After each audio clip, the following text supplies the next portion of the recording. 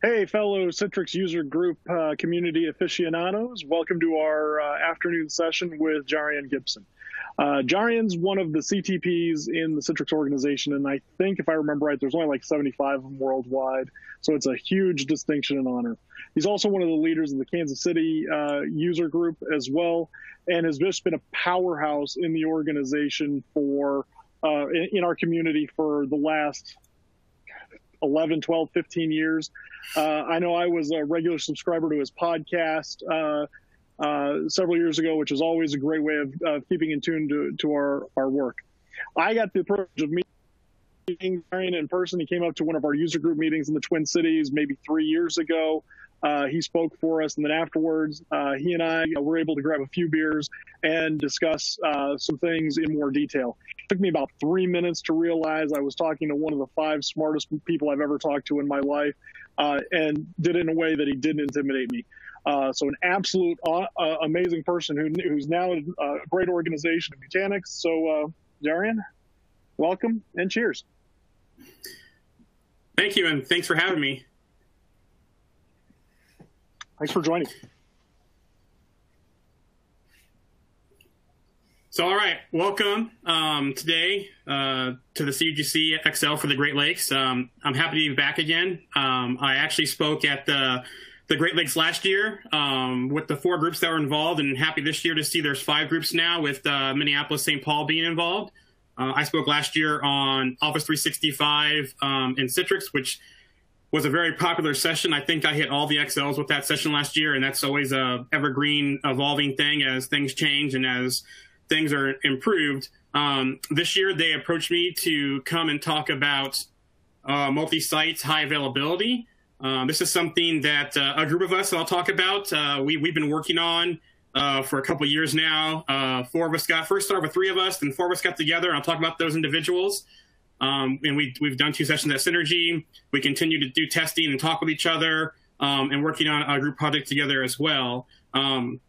With a lot of content being in this session, I kind of broke this down to multi-sites, recommended practices, considerations, things I'm seeing from day to day going on, questions I come across, conversations I have. And so I hit some things along those lines for this session. Nice thing was that the session before with Ryan, he hit some good things around Citrix Cloud, different models, some high availability, having some components on-prem, going all in cloud. So some good things there that Ryan covered for the access side in his session. So good that I'm not going to cover that because he hit some of those pretty well. So let's go ahead and get started with the session. Again, my name is Jarian Gibson. I'm happy to support the CUGC. I'm a co-leader in Kansas City. We were one of the early groups, and we've also done a couple XL as well. So again, happy to always support CUGC, other XLs, other groups, also CTP. In the past 2 years, I've worked at Nutanix as a senior solutions architect, and you can talk with me on Twitter at Jarian Gibson. So the agenda here, kind of get an intro to what the group we are, our past sessions, some things we're working on, and then talk about multi-site, why and what is multi-site, talk about some planning things that always seem to be topics of conversation. You know, we can go further into planning, but there's some pretty hot topics that always come to mind when I'm talking with individuals looking at multi-site, or we as a group are talking with each other, or the other members within our group that we work with are talking as well. Then the next thing we'll do is talk about infrastructure, some key things there around infrastructure components. We'll get into Active Directory, a couple things there, things that 2 pretty pressing things that I always see pop up. So we'll talk about that.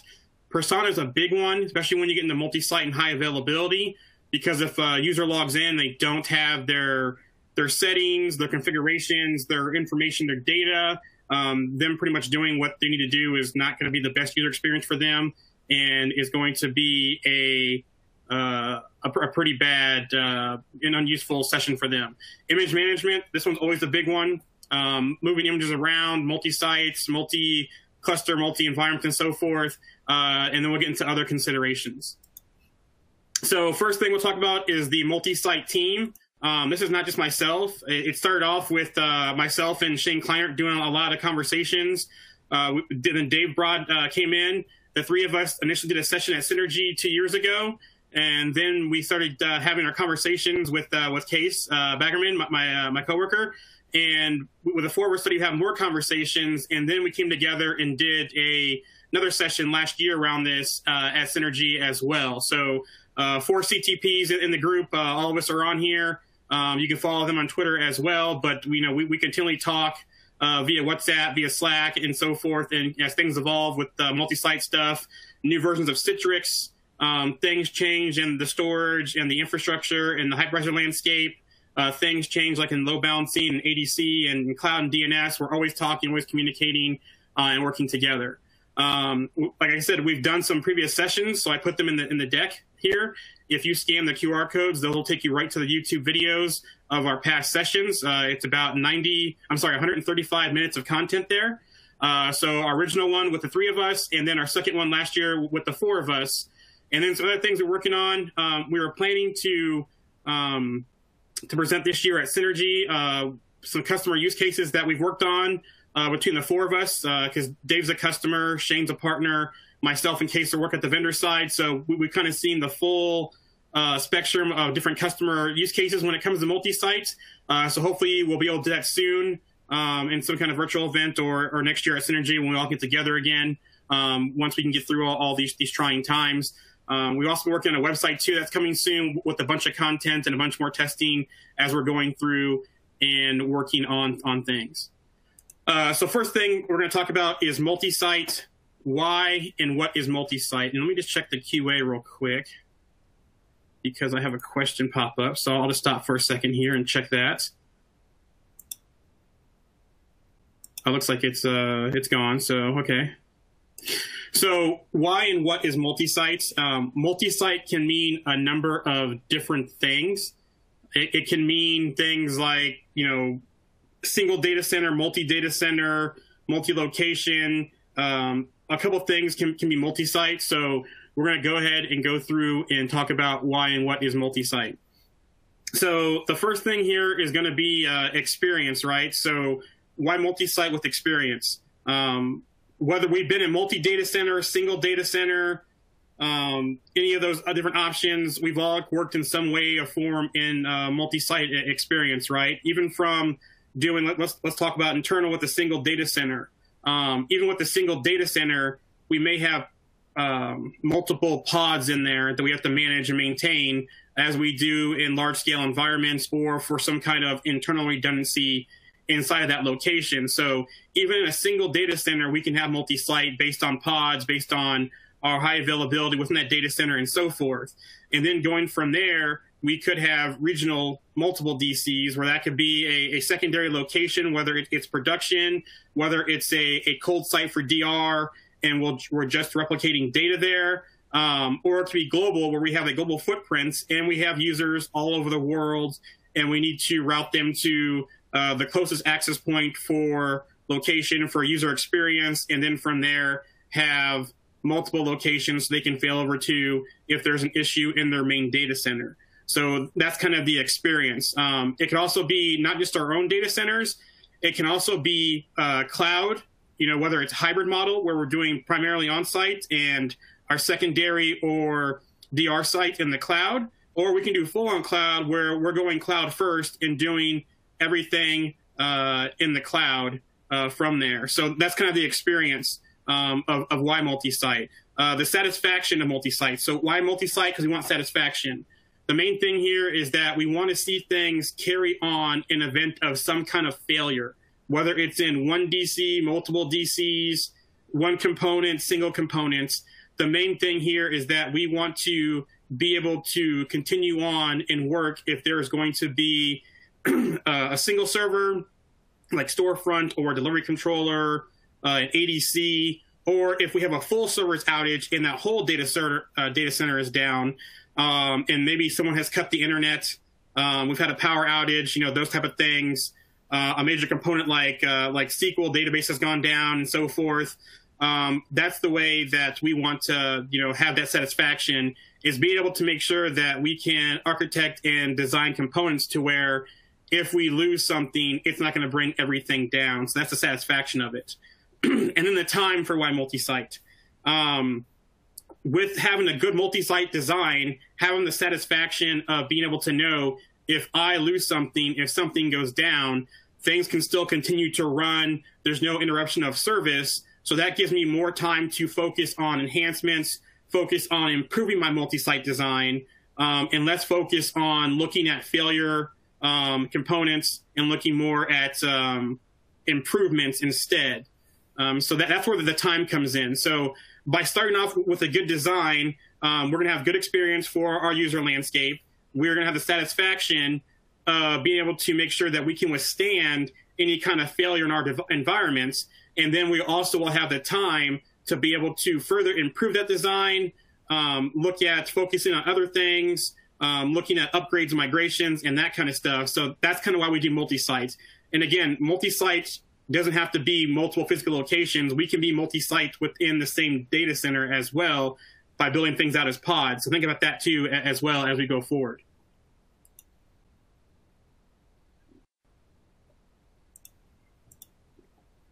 So let's talk about what is multi-site. The dictionary definition is having more than one site. And again, this could be a pod when it relates to a Citrix site. This could be multiple locations, whether it's your data center, multiple data centers, cloud, a mix of hybrid, and so forth. But the main thing is we're spreading services and splitting services across multiple access points so we don't have a single point of failure, so there's not a interruption to our users and so forth. So common scenarios are going to be active-active. Everyone wants to get to active-active, but what does that really mean? How much can we make? We truly make active-active. As things have progressed, we're getting better at being able to do active-active. There's still some scenarios we can't do full active-active. Now, we can do active-active by splitting users across data centers and going to the pin model to say you go here first, and then you go to the opposite site if your primary site goes down. Active-passive, that's one we're seeing a lot to where it's a DR site, whether it's a cold site, a warm site, it's DR as a service type things, but that's what we look at as an active-passive. And then, where are you going to look at to start in those considerations? So look at things like pushing users to the closest geographical location, allowing failures, look at the performance. So if I fail over from site A to site B, how's that going to impact my user experience? How's that going to impact the load of users there if I'm in an active and splitting the load?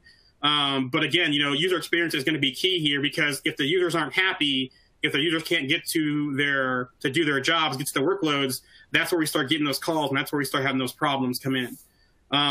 Look at, again, performance, multiple paths to services, fast path to services. But like I said, user experience is the main thing here. So they are the key to user acceptance when it comes to multi-site here. So let's go ahead and look at what does consider when we're doing an active multi-site deployment here. So the first thing is people, especially if we are in a global environment, as one of the use cases I first talked about. We have various people spread out globally, different cultures, different working times, different expectations and needs when they get into an environment. Once you go further, they're going to have devices. And so, we can't always control devices. We may have, a company standard of you're going to use these type of devices, these operating systems. We may have a BYO type environment where we have to support any device the user brings to, as long as they can connect to their environment and as long as they can get in and do their job. We don't care at their device. We have our multiple layers of security in place to make sure they can do that. Laptops, mobile devices, IoT devices, thin clients, that list keeps going on and on and on. Then we have access points, connectivity of that device to some kind of access point into our environment. This could be a trusted or an untrusted access point. The main thing here is depending where they are, depending on service availability, that access point can be different data speeds, different experience on that side as well. So things we have to account for, again, because user experience and all this is key, and that's why we're building this. So that's one thing, another thing we think about there as well. Then data. The last thing is, without the data, what's the point of accessing the environment? If the users can't get to their configuration and they can't get their applications and they can't get to their data to be able to function, to do what they need to do, then we're kind of just like providing access, but really nothing's going on there. So data is really important. So data needs to be protected. We also have to look at as things like GDPR and local privacy laws and that kind of stuff, making sure those are adhered to. Like I said, without the data, the access is really useless. So the data needs to be there. So building redundancy around that, making sure they have that data. And then also it needs to be responsive. So we can't have any kind of degradation of accessing that data because, again, that goes back to the users and that goes back to the user experience. And then so what happens when we do some kind of multi-site function here to link up all these seamlessly? Again, globally spread users out everywhere, different access points, trying to come in and be able to function and do their roles. So what happens if one fails, right? What do we do there? And again, that's why we plan for multi-site, because if that location fails or something in that location fails where it can't be recovered in that location, we need to route them to another suitable region. And so seamlessly having them reconnect, coming to another location, maybe the next closest location to have better user experience and to make sure that their applications and their data is there. That way they can continue to work and not have any issues. So that's kind of another thing of what is multi-site, kind of why we're doing it and looking at it. Now, I mentioned active, global, and that's kind of complex, ish, and that's going to kind of depend on what is our definition of active. Are we trying to say no matter where you are, you're always going to the closest location? Or are we going to say you're always going to go to a certain location first and then pick another active location as your backup point? The one thing here with doing anything active is there's lots of moving parts to account for. As technology increases or improves, as things get better, things are getting easier. And I'll talk about some of those things, but there's still a lot of moving parts here. A lot of things we have to test and account for. A lot of places where you can go wrong. And then just think about, cases on this with our session. We did this, had a very good example of a car, just a car engine, lots of moving parts, lots of ways it can be configured, and lots of different tools you have to use to make sure you can build that engine. We're not just going to have a hammer and hitting nails. We may need a wrench, we may need a screwdriver, we may need an impact wrench, different things to get the job done. But the thing here is knowing what you want to deliver.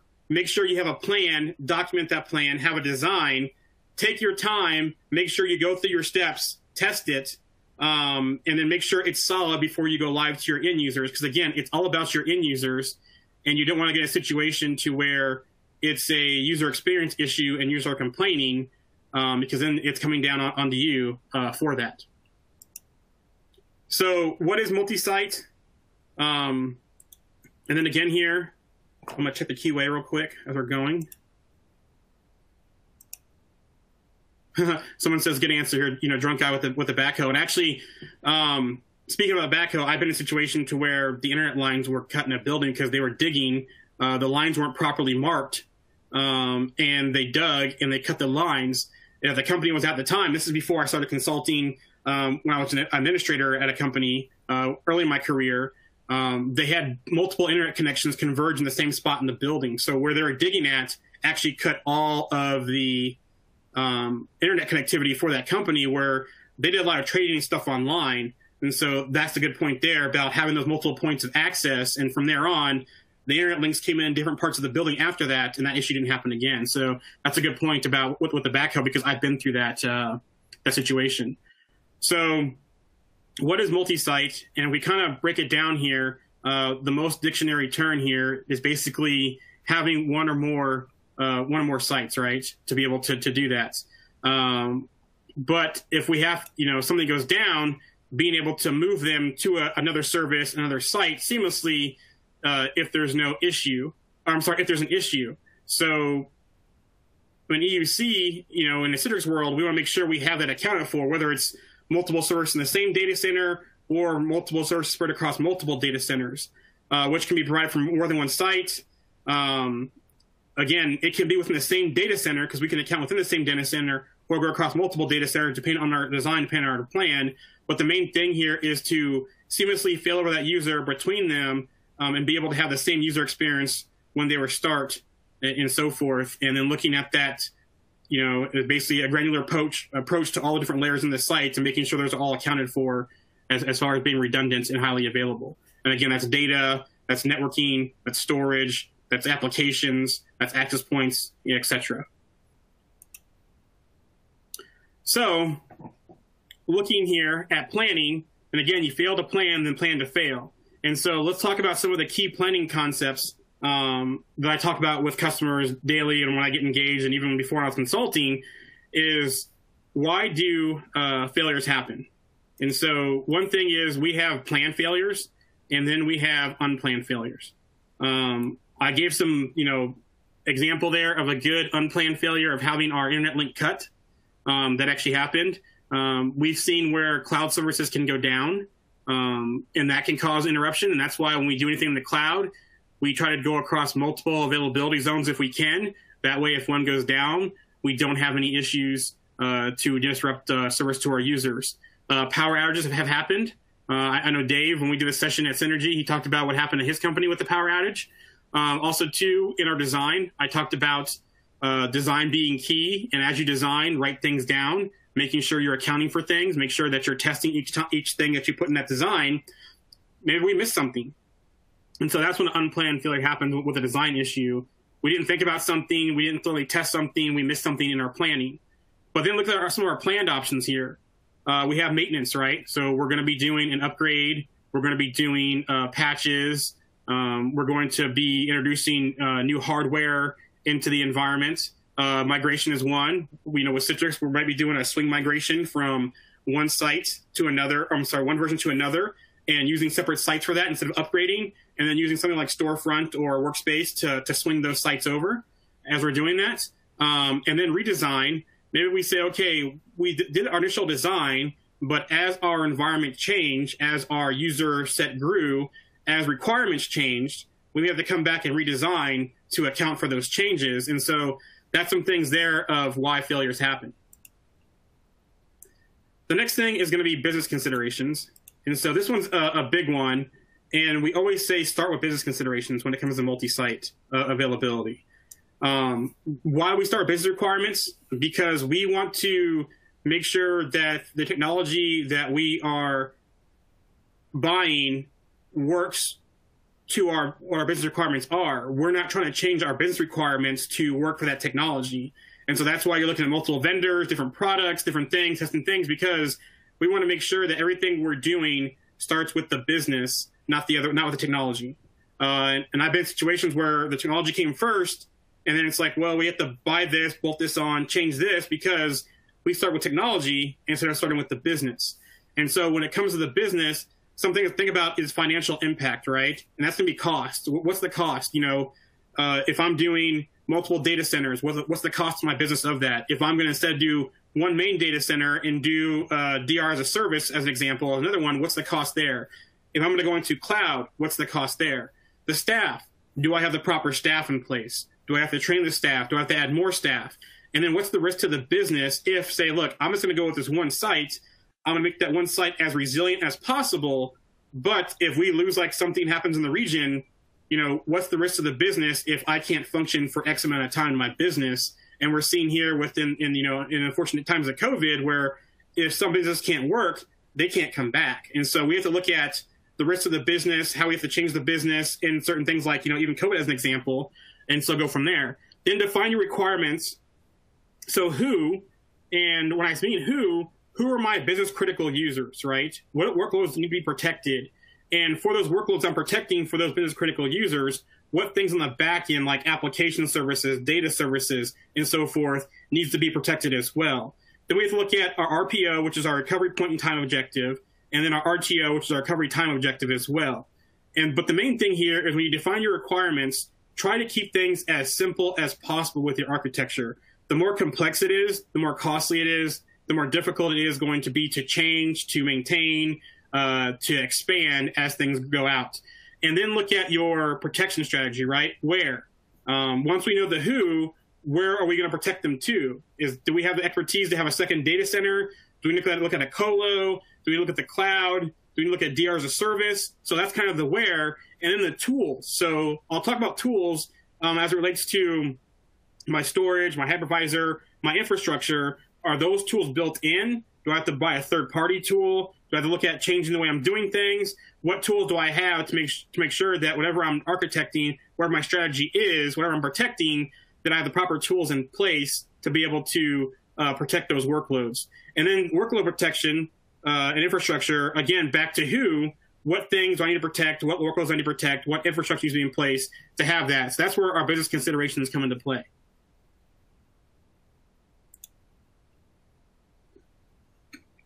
So multi-site supporting technology. So when we talk about this is kind of, do I have application level capabilities? Do I have infrastructure? Do I have to buy something third party? So what things do we have in the Citrix stack that support multi-site technology? If you look at this graphic here, we have all kinds of things here that support it, multi-site technology, virtual apps and desktops between the on-prem and cloud. We have some things built into the software.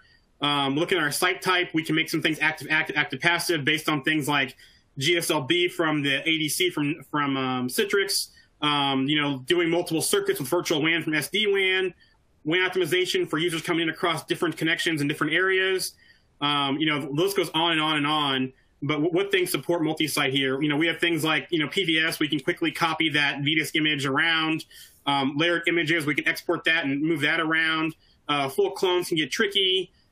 Because of it's a full clone machine being used. And then look at replication, a hypervisor, third-party products like Backup2, Peer, DFSR built into Windows, and then, FSLogix with Cloud Cache to move that user persona around. And then again, different things here to look at for multi-site supporting technology. And then, so what are key concepts, right? So the one thing here is failure domains. And what is a failure domain? That's going to be basically a pod or an architecture that I have to where that goes down. What's my redundant? What's my backup? What's my high availability copy of that? And what within that failure domain can I sustain failures to keep that up or move to another failure domain? The one thing here with failure domains, the bigger they are, the longer the maintenance, the longer the windows, things you have to consider. Then we have smaller failure domains, usually quicker maintenance, smaller impact to user if something goes down, and so forth. So that's a failure domain. And then the other one is plan and expect failures. And the reason why we have monkey here is, think about the chaos monkey, where I think it's some of the cloud providers like cloud services like Netflix, where they have a chaos monkey that just goes in and constantly tries to break stuff. That way they can find the different issues in their environment and then fix those if there's an outage in that environment. So that's why we want to plan and expect failure. So one, we can know where they are, we can fix them, but also two, we know what can our pods, what can our failure domain withstand if something goes down or if we have some kind of issue. So the next one is know your workloads. This one's always a fun one because knowing your workloads, where they live. So we may have two data centers spread across two different regions. So one on the East Coast, one on the West Coast. So we got to understand what's in those regions, what happens if one of those regions go down, where can I fail over to the other region if I sustain some kind of outage or service interruption in that region. And then look at your presentation there, like Citrix, how can we make that active using things like one single site, multiple zones we'll talk about, multiple sites, making the active, GSLB on the front end, storefront, workspace from the cloud services. Look at your identity layer. Excuse me. Look at your identity layer, how to make that active, because, without authentication, without knowing who's coming into our environments, we really can't do anything. So those top two layers are pretty important for getting access into the environment. But once they're into the environment, things like their data, any kind of database stuff, as an example, web tier, application tier, again, if they can't do their applications, they can't get to their services, then those first two layers are kind of useless if they can't do anything once they get in. And then we got to think about our backup and recovery services as well. Do we have to look at third-party products? Are they built into the infrastructure and so forth? And how long does it take us to recover anything we have to go into our backup and recovery services for?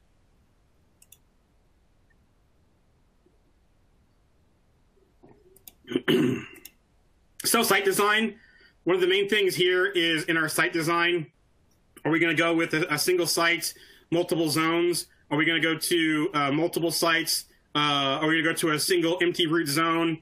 Are we geographically spread across where we have to have a site, and then looking at some kind of aggregation in the front end, GSLB, workspace, storefront, and so forth, optimal gateway routing, those type of things. Looking at our business decisions, how they apply to this for reliability versus manageability, and then looking at security, how that complicates things, our failure domains, our pod architecture, mission critical workloads, and then flexibility during upgrades. Again, this all comes into play. One of the nice things I saw with Ryan is he mentioned that migration tool, or that tool that they talked about for taking your on-prem configuration moving to the cloud. But if we're thinking about multiple sites and multiple locations and that kind of stuff, we want to see something for on-prem to on-prem as well to kind of help with that. Now, there's some other CTPs like Paul and Shane who have written a tool to do that with PowerShell and other scripts out there to do that. But we like to see that functionality kind of more built in to kind of make that even better for making sure that we're getting settings, configurations, that kind of stuff across multiple sites if we're doing just single site, single zone type of architecture in our environment. So let's talk about infrastructure components configurations. These are some of the things that I've been coming into recently. One of the main thing here is our decision, right? So where are they going to live? Are we going to go on premises? Are we going to go Citrix Cloud, where we have a mix of on-prem and using cloud control plane to kind of leave some things on Citrix to handle to make that available and redundant? Or look at a hybrid model where we're going to have some things on-prem, some things Citrix Cloud, even some workloads in the cloud as well. So, first thing is we got to kind of decide where the infrastructure is going to live. And again, that comes back to our requirements that we talk about in here. One thing that Ryan talked about too was saying, if we're going to go with the cloud model from Citrix, maybe bringing some things on-prem still, like storefront, like gateway, but leaving some of the core components like SQL and controllers and licensing in the cloud for Citrix to handle using localhost cache. And that way we can have redundancy built in if we have to come back on-prem if the cloud is unavailable and so forth.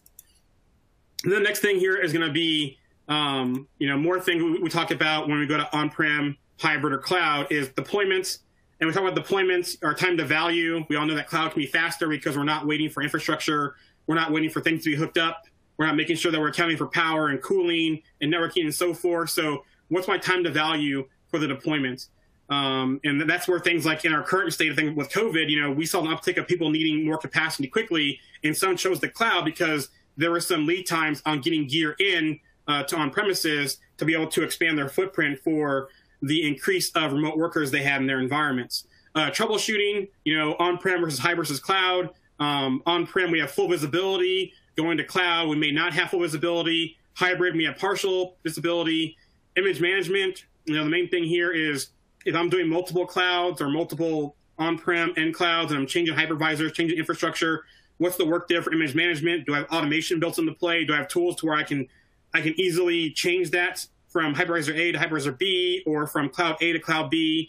Infrastructure management, if I'm going to cloud, I'm kind of reducing what I have to do on the infrastructure side, but I don't have all the troubleshooting. There's some things I can't control. How much control do I want?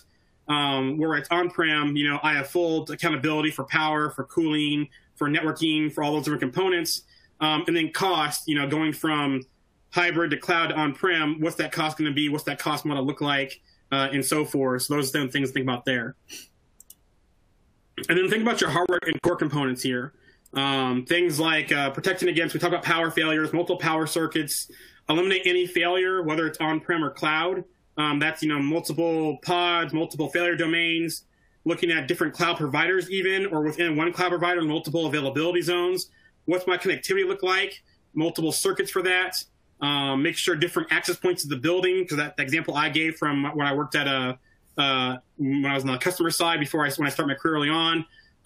Look at your core networking, multiple paths for networking, infrastructure, Active Directory, DNS, DHCP, making sure that's accounted for. Data, again, that's one of the most important ones because of that. So making sure the data is there, and then looking at your multiple power and network paths as well as you're looking at those. Hypervisor selection. Here's one, based on, cost, management, adoption, performance, availability, ecosystem, feature set, updates.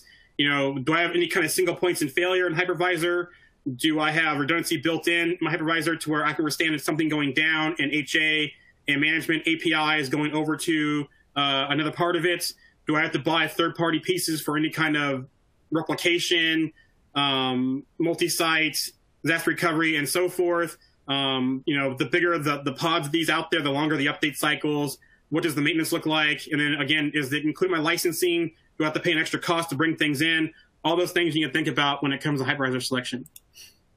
SQL availability, with localhost cache coming back, this is not as big of an issue, but in the least connection time, we still have to account for, what's my SQL cost there, always on availability, basic availability, clusters, database mirroring, VMHA, localhost cache, and so forth when it comes to SQL availability. And then when it comes to Active Directory, one of the main things I see here, and it's always talked about, is sites configuration, OU structure, and management for DFS. And that's where we'll talk about that here with this one. So the main thing is sites and services. This one I always hit because you get into people and they do multi-site, multi-location, multi-data center. They don't really account for their subnets and making sure that the resources in those subnets always go to the proper and closest services for logon times, for policy, and so forth. Again, user experience. So making sure that we're architecting out our sites and services with the proper subnets, the proper locations, making sure that we have global catalogs in all those locations, making sure there's no interruption to user experience when it comes to Active Directory sites and services.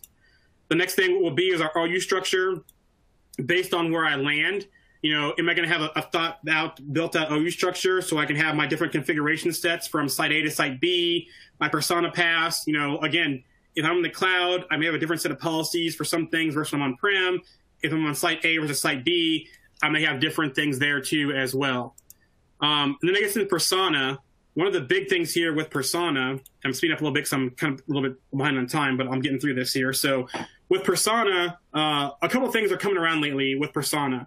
Especially with Citrix, we're looking at hybrid where it's a mix of, with profile management or even some third party, it's a mix of disk and files, so containers, or we're looking at all containers where things like FS Logics, the user layer from Citrix app layering, the personalization layer that came out in 1912, FS Logics, and then third party too as well. But the biggest thing here is when it comes to persona, is that built in to where I can replicate that persona, move it around pretty easily, and be able to recover that in location, or do I need to bring in third-party services for that persona? FS Logics is the more popular one lately because the Microsoft acquisition, pretty much everyone owns it. Cloud Cache at first was kind of an issue, but I've been testing a lot in latest versions, and Cloud Cache in the 2004 preview and higher has been fixed a lot and improved. So performance is there, and that works very well. And so, again, that's how persona, because without persona, we really can't get all of our data and our configuration with that. And then looking at our different things for replication, DFSR, the implications there, storage replica built into Windows, third party like backup to peer, looking for active, multi-way, delta changes, any. And then, again, cloud cache. Do I want to use one container, multiple containers? But the main thing here is getting more active there with the built-in replication for that.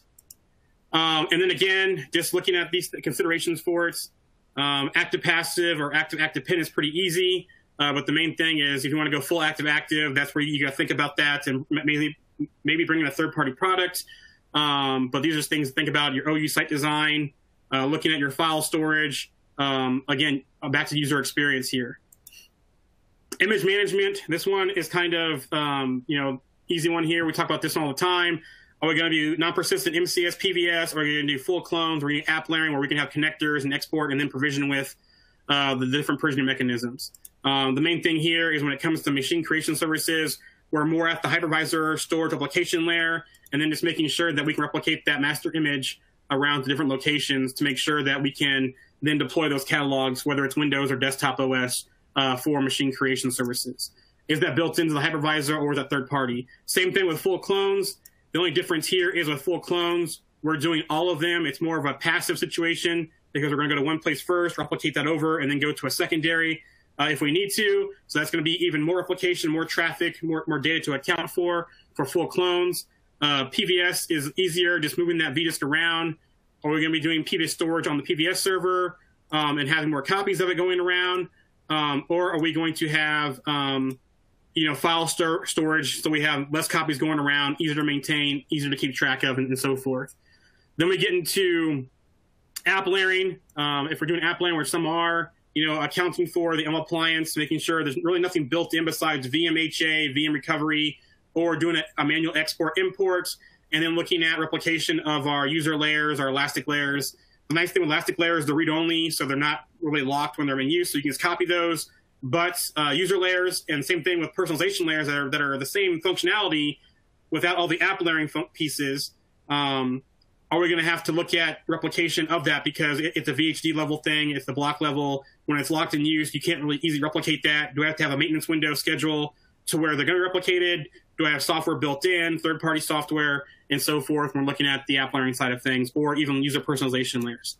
Other considerations, so I'm getting pretty good here on the time with the speed up there, is security. I don't want to go too deep in this. Patrick, who does security sessions all the time, a lot of great info from sessions from Patrick, so make sure you check that out.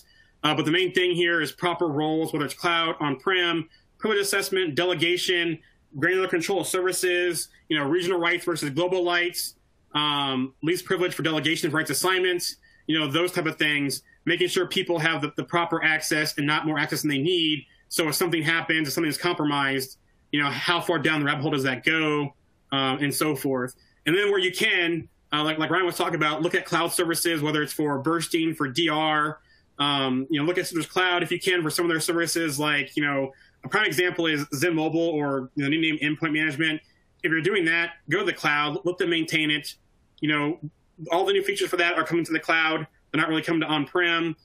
So use cloud services where you can, but just plan for redundancy for those cloud services. If there's a failure, again, like Ryan mentioned with bringing Storefront or Gateway on-prem, look at, what kind of things you can do for SaaS for the applications. Office 365 is a good one, because we're basically giving them all the infrastructure, where it's maintaining the data for it and the connectivity to it, infrastructure as a service, cloud services, and so forth, in case there's an issue, the gateway service for redundancy and so forth. And then again, identity, can we use cloud identity to extend our on-prem, those type of things as well. So those are other considerations. Again, those links I shared earlier for our sessions, lots of good content in there. Hard to get through in 45 minutes, so make sure you go watch those for the sessions that we've done, and then just keep your eye out for when we start getting the website up and posting more information. The last thing here is make sure that you get into the EUC Slack community. We have the World of EUC, lots of conversations going on in there. A lot of topics I talked about in here, plus more. A good way to interact with us too as well. All of us are in there. You can join via Slack. We also have Discord now, if that's your flavor of choice for your chat. And so that's where all of us are in there, communicating daily, talking about these things, the different components, planning, availability, support, troubleshooting, and so forth. It's all a community. So go ahead and check that out. And I have 3 minutes here, so let's check the Q&A. So that's a good point. VJ, so smaller failure domains, there's a trade-off on capacity. So smaller customer now has to accommodate for the different capacity, and that's a good point. And that's where some of the considerations you look at. Smaller failure domain, look at our capacity, or do I have to look at adding some specific storage to that environment? So there's trade-offs for both smaller failure domains and larger ones. But the main thing is, what's the impact to my users if something goes down, and so forth. Someone goes to Slack channel. If you take a screenshot or use a QR code here for the one on the left, I'm sorry, I meant the slides. Sorry, here you go. If you see the Slack here for the community, the one on the left is for Slack. So there is the QR code for that. That's the world of EUC.slack.com. The one on the right is for Discord. They're both are bridged together. So whatever you see in Discord and Slack will go into Slack. Whatever you see in Slack goes into Discord, and vice versa. And then we also, too, have the Citrix IRC channel in there as well as another one. And some community projects like the base image script framework and the Citrix Cloud community stuff, along with things like the community scripting stuff, EUC monitoring project, the PowerScale project, even the virtual expo, too, as well. All the chats are in there. So there's a slide on that on the screen. Make sure you take a screenshot of that, use the QR codes. And I think that was the last of my questions in the Slack channel, because I didn't advance the slide there, so that was on me. Any other questions? I'm just checking the chat here. as well with my last few seconds here. So thanks for the comments here. I appreciate it. Hopefully you had some good info in here, and you can always catch me in the World of EUC Slack as well.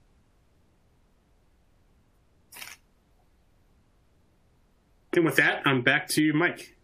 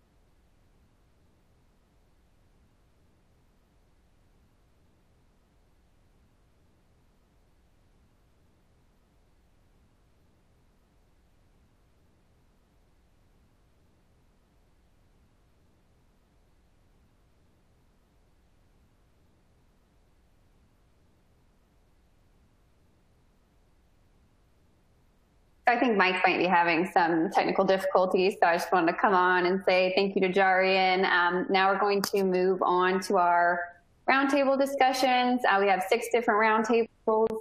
You can get to a roundtable by using the widget at the bottom of your screen. It's the widget that looks like a roundtable with people around it. Jarian's going to be leading a roundtable. Patrick Coble will be leading a roundtable. Our speaker, Ryan, will also be leading a roundtable. And we have Nick Prignano doing a remote work, kind of like a work from home, to see how everyone's been dealing with the coronavirus and all that kind of information. And then we have 2 other tables led by Citrix SE's networking and SD-WAN. So if everyone will make their way to those roundtables, you can use those using the widget at the bottom of your screen.